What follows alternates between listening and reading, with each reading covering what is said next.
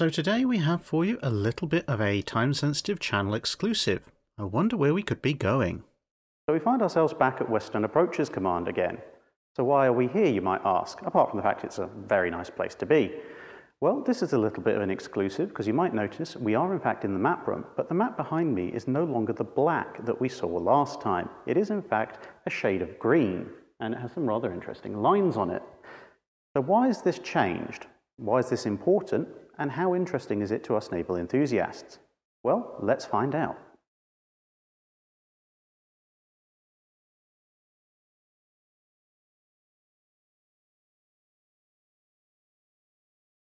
So we're here once again with the museum's director, so if you'd just like to let everybody know who you are, just in case there are a few people out there who may not have seen the previous video. I am Dean Patton. I'm the founder and managing director of Big Heritage, who are the custodians of Western Approaches.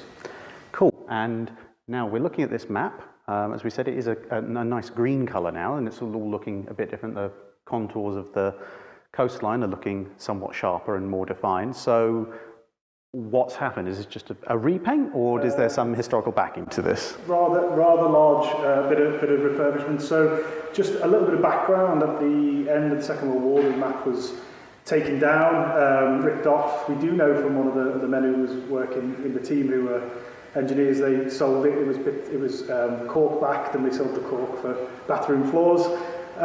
So in 1990, when the building was rediscovered and reopened, they had a bit of a pastiche of a map, and in fact the first phase was paper maps, and then about a year after opening, about 91, 92, a film company come in, wanted to use the room for a film which has never been released, because we don't know who the film company were, but they painted a map on the wall which was roughly what the North Atlantic, but it was of a poor quality. It was black, because on the black and white photos the map was black, which meant when we took over, we understood one of the big restoration works was to put this map, which is the centrepiece of the building, back into its original form. So this is the culmination, the last few days of an incredibly long and arduous piece of work during lockdown to get this map as it was. So, and how did we find out what this map actually looked like at the time?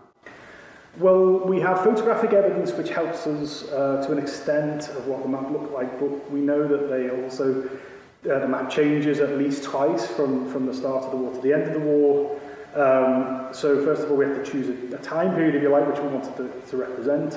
We have testimonies from Wrens who worked here, or histories and Wrens who visited, who said actually the map was dark green, and the land masses were this kind of buff beige colour. So we understood that in the 90s they looked at a black and white photo and not recognised that dark green also appears as black. Then by quirk and fortune, a slightly kind of misarchived set of documents have appeared which were signed off by Dunbar Naismith, who, writing from Plymouth at the time in 1941, was giving the final touches, if you like, on what they wanted up at Western Approaches Command, which were quite detailed. So we went down to the shade of colour of the map, the coordinate system, why they were going to show certain things.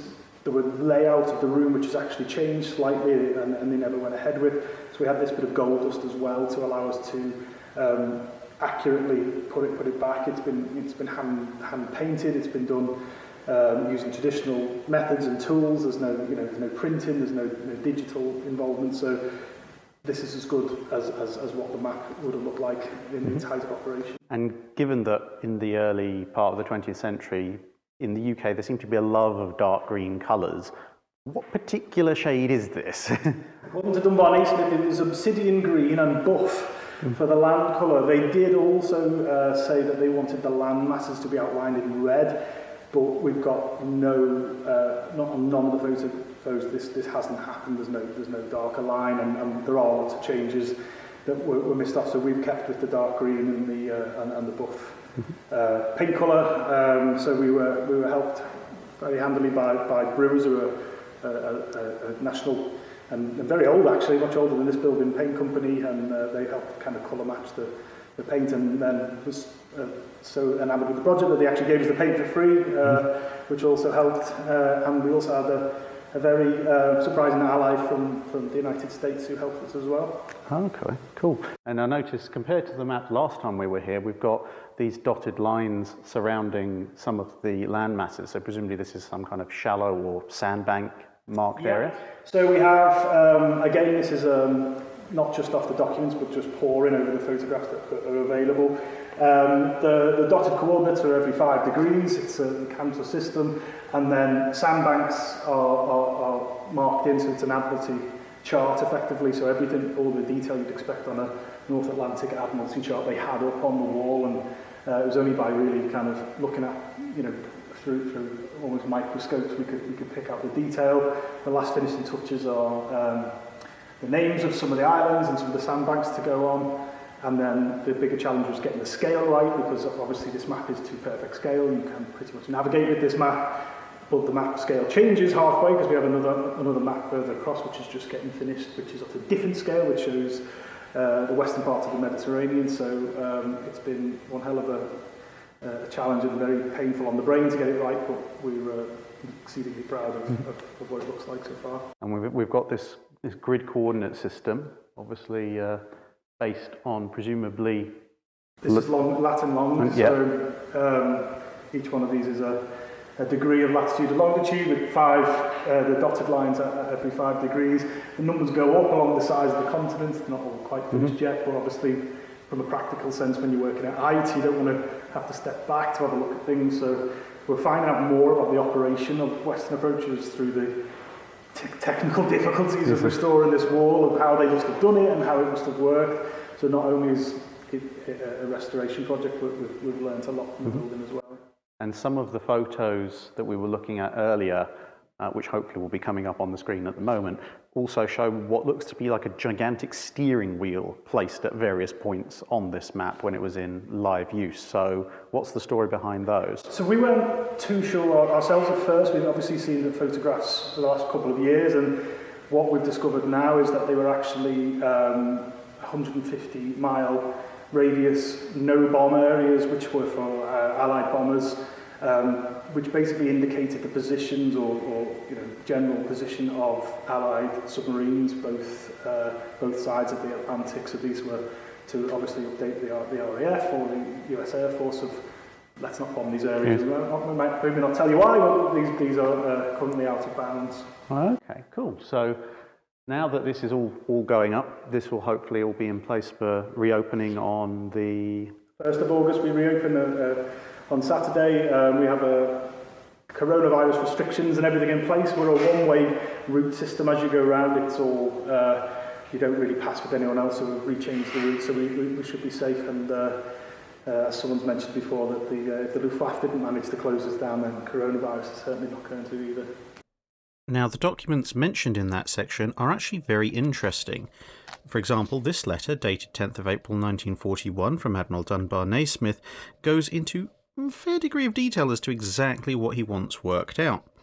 Also of interest, you'll see it's called Moat Headquarters, that's M-O-A-T, and it's referred to that twice.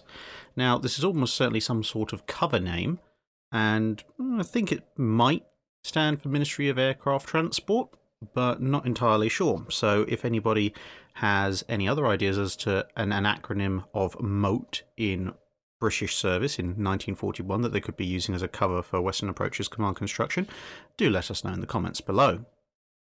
Now, here are some of those notes that were taken during the setup of Western Approaches Command. You can see almost nothing was left to chance, with even such things as a moon board being installed, which would allow them to work out things like the rise and fall of the tides, as well as obviously indicating the kind of visibility that might exist at night, which would either aid or hinder U-boat operations, and vice versa for the escorts, depending on how much light was available. Now, interestingly, as you can see from the two pictures that will be accompanying this particular bit of narration, there were actually plans to have that giant map on the wall divided into two equal halves. This was never actually done, as the earliest records from the bunker itself show that the large map of the Atlantic was always there in some way, shape or form, with smaller maps off to one side. But it is interesting to note what they were thinking. You can see on the first one, there's a note that says the Navy map continues on the east wall to show the rest of the British Isles to the east. Now, bearing in mind that this was a Joint Forces command, you can surmise, also from the label to be honest, that the other half would have been an RAF map. So if we go over to the second image, you can see how this would have been arranged, with platforms and screens dividing the two maps, and all the Navy personnel off on one side with their desks, and all the RAF personnel off on the other side with their desks. The only surviving remnant of this particular plan that actually made it to fruition were the two operating officers, which we saw in our previous video on Western Approaches Command, and which you can see marked out here at the lower section of the screen. And Admiral Dunbar Naismith was clearly convinced that victory was to be found in the details, because not only was there the plans that we've just seen laying out how the main command and control room would work, but the notes even go as far as to detail exactly what kind of symbols should be used. Now you can see in the next two screens that we're going to be showing, these covered all sorts of things. There were different symbols for convoys, aircraft, individual ships, arrows for direction, and then individual shapes for different kinds of ships: battle cruisers, merchant vessels, small convoys, aircraft carriers, cruisers, armed merchant vessels, battleships, destroyers, escort vessels, airstrike forces, submarines, numbers, in case you needed to denote that there was more than one of a particular type. There was even a particular symbol for a pocket battleship, i.e. the Deutschland class heavy cruisers of the Kriegsmarine, as well as numbers of merchant ships and them moving in directions, question marks to indicate an unknown German force, minesweepers, and various coordinates. And as you can see, all of this was detailed in precise coloration and even had dimensions given. You can also see on the top left of the first slide the various prefixes for the Atlantic convoys. Now, what were they made of? Well, just above that, you can see it says symbols for the RAF and Navy, made of celluloid of various thicknesses, colours to be pressed into the celluloid by Chad Valley Corporation. And just in case you were wondering whether or not the coloration of the various symbols was random or denoted something very specific, you can see that there have been notes made on the second slide. Own forces were red in the middle and white. Enemy forces were black with white. Enemy forces that were forecast for the following day were to be white and black. Neutral forces were to be yellow and white. There's also a note at the top that indicates that the various Navy ship symbols would have different colours of different types, but that would be supplied later. Unfortunately, the document doesn't say exactly what those colours were in detail, but as you can see in the various symbology references, some of the initial colours had been worked out. Also, at the bottom right there, there's even specific instructions as to where to put the pins and rivets. So there was an awful lot of fine detail planning going into this. And whilst all this does tell us just how fanatically detailed Admiral Dunbar Naismith's commission for Western Approaches Command was going to be, it's also an incredibly useful resource for another reason, because when it comes to putting all this back together, those notes are incredibly valuable for coming up with something that looks precisely the same as it did back in the 1940s. Now, the symbology would go on to evolve beyond these brief pages, with markers for wind direction and speed, as well as ships sunk and specific types of aircraft rather than just generic enemy aircraft. What did all those look like, you might wonder? Well, here's a small selection of originals taken from the bunker back when it was in use in the Second World War. Now, you won't recall seeing these on our previous video about Western Approaches Command, and indeed this is yet another one of these things that has only just come to light.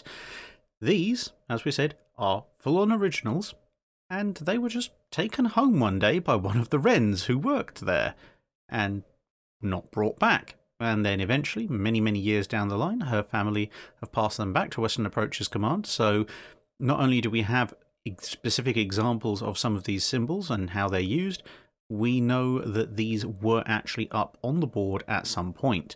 That red cross there on the left, for instance, denotes a sunken ship. But that's not all that's changed in the last few months since the footage for the first video was recorded. So last time we were in this room, it looked a little bit of a state, having only just been opened up. We were commenting on some of the original colour scheme and how that differed from what had occurred in the intervening period in the 90s. But as you might notice now, it's looking a little bit brighter, a little bit more switched on, and there's a lot more machinery around here. So how exactly has all this come to pass? So as we were saying, last time we were here, it was pretty much just discovered. So what's happened? So it was another opportunity again with lockdown to do a bit of construction work. It was boarded up, so the wall's been ripped down, and given the state it was in, we do have a policy to try and keep everything as it was rather than making everything pristine. How long has it been left for? A bit of dust and a bit of smell helps with the atmosphere, but we took the decision to completely restore this room.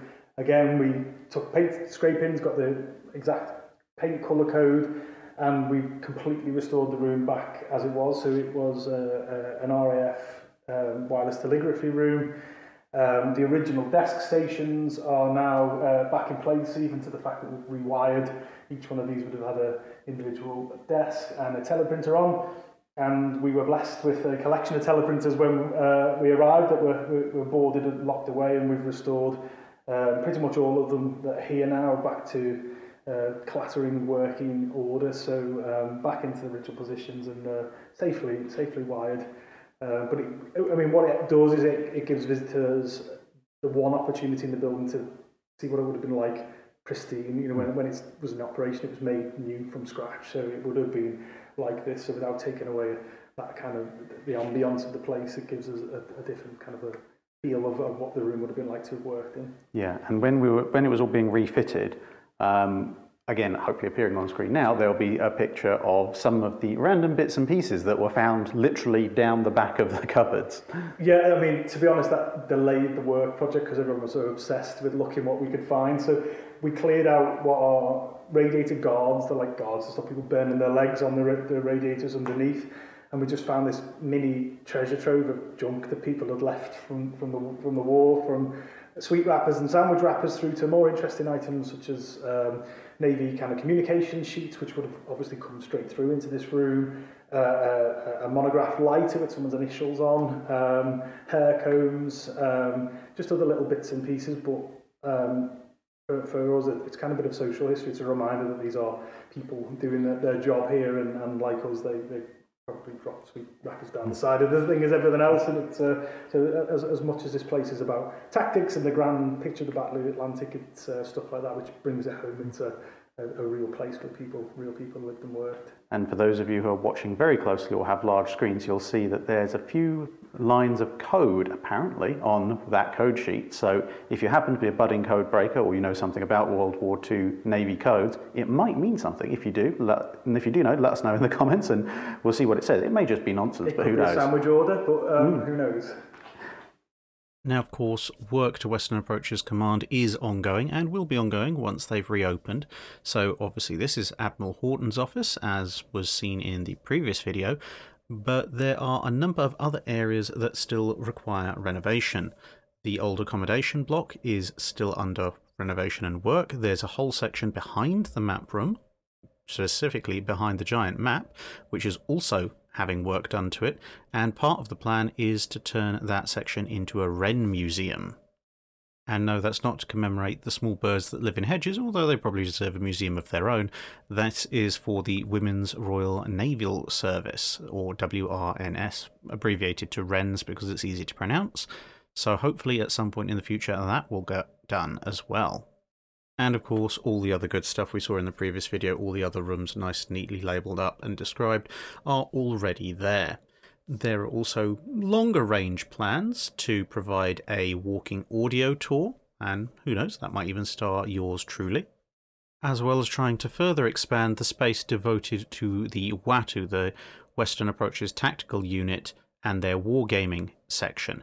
Now obviously, as compared to the rest of the bunker, which can be restored like for like to the way it was in the 1940s, WATU unfortunately can't be, because it was of course based on the upper floors, which are now in use for completely different purposes and have been extensively renovated since. And I don't think the companies that own those floors, A, would like us to kick them out, or B, would appreciate us ripping out all the modern fixtures and fittings and putting it back to the old 1940s layout. which of course means that some space is going to have to be found to accommodate that particular set of displays. Now, of course, there is one thing that any good War2 display will require, given that it was large-scale tactical wargaming with small model pieces. So yes, of course, there will be a need for some small model pieces, both for the War2 display and also to try and give people a better idea of what a convoy was actually like. And this is actually where you viewers watching this video have actually managed to come in and help a bit. Because of course, by watching these videos, you allow the channel to generate revenue, and that revenue goes into purchasing things like this little collection, getting them painted up to a decent standard, and then of course donated to Western Approaches Command. So yes, this little convoy fragment that you can see here, a freighter that's come a bit of a cropper, as well as a tanker and another freighter, a Flower class corvette, an armed trawler, and a Type 7 that's having a particularly bad day of things, will at some point hopefully find their way onto display somewhere in Western Approaches Command. So if you happen to be in the area at some point and you see those, well, there you go. You now know where they came from. But of course, preserving history, especially in the current circumstances, is no easy task, and certainly not one that's easy to do alone. Everyone has to chip in where they can, in whatever way, shape or form they can, whether that be directly or whether that be indirectly, by visiting, by providing letters and words of support, be it just spreading the word that the museum exists and encouraging other people to go, or providing information that they can use in their various displays, or just knowing other people with skills that could be contributed, such as the rather excellent commission painter who painted up those ships for me. And so in that spirit, we're going to round out this video with a section talking about some other people who have proven to be exceptionally helpful to Western Approaches Command in a number of ways.